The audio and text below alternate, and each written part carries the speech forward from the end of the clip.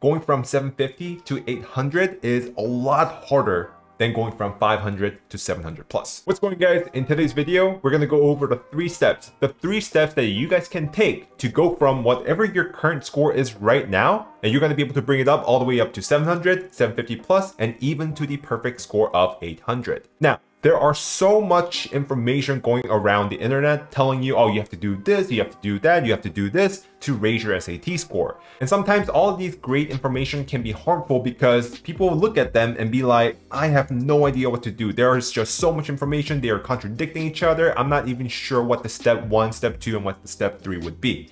That's why in this video, I'm going to simplify it. I'm going to oversimplify it and give you the big picture, the bird's eye overview on reaching the perfect score of 800.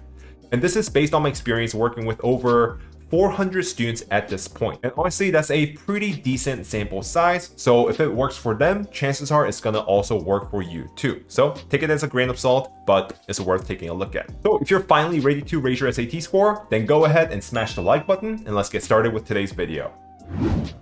So the very first step when it comes to raising your SAT score is going to be mastering the concepts. If you've been following my channel for a while, I've been preaching, master the concepts since the day one. And that's because the SAT has about 25 different concepts that it's going to test you on the day of the SAT. So for example, let's say there is an exam testing you on additions, right? This exam is testing you on additions.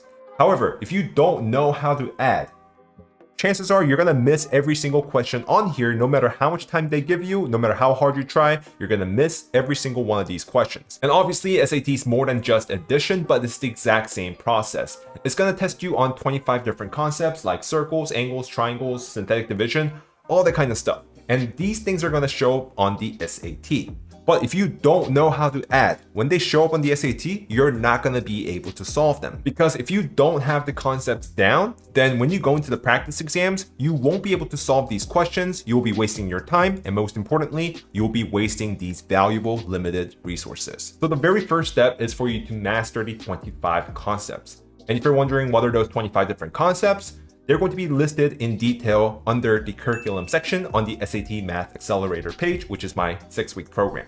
It's going to be linked down below. You can check it out later. And once you have mastered those 25 different concepts, it's going to take you to around 700, most of the time 700 plus. But what if you want to score a little bit higher? What if you're like a big shot and you want to get a 750 plus on your exam? Well, here's what you need to do. Here's step 2. You have to master the hardest questions that show up on the SAT. Those difficulty 4.5 and difficulty 5 questions, you have to master them.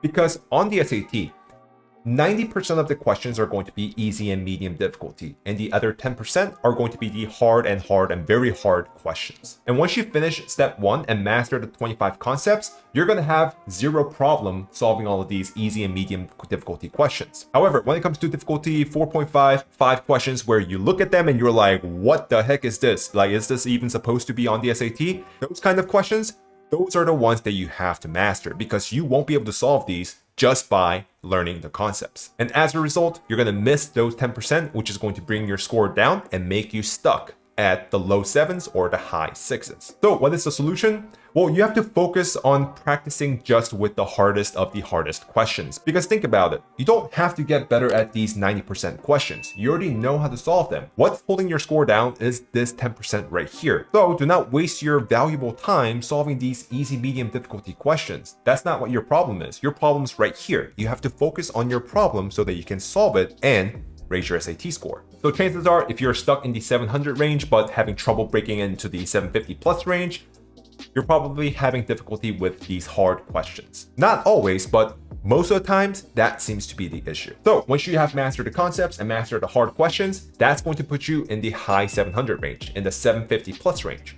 But what if you're like a big shot and you're going for that perfect 800 score? At this point, you might be thinking, okay, I know how to solve every single question, easy, medium difficulty questions, and even the hardest questions on the SAT.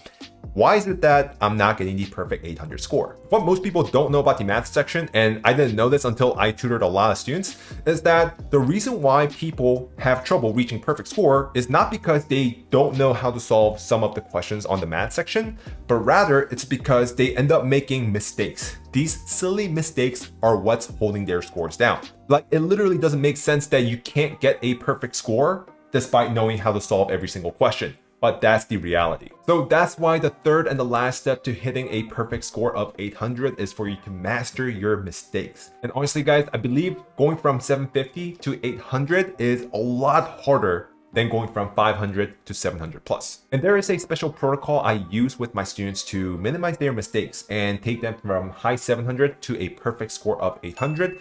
But honestly, it's just way too complicated, way too dense that if I talk about it in this video is gonna end up being like an hour and a half. But if you guys would like for me to make a video on it, then leave me a comment down below and we'll see if I should make a video on it or not. So what you need to take away from this video is that if you're trying to hit 700 plus on the math section, all you need to do is just step number 1, master your concepts.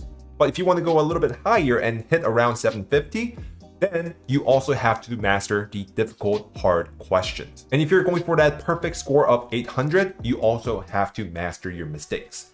Those are the 3 steps that will take you to 800 no matter what your current score is. And if you guys found this video helpful, give it a thumbs up, consider subscribing to the channel. And if you guys have any questions, always leave me a comment down below. I would love to help you out there as well.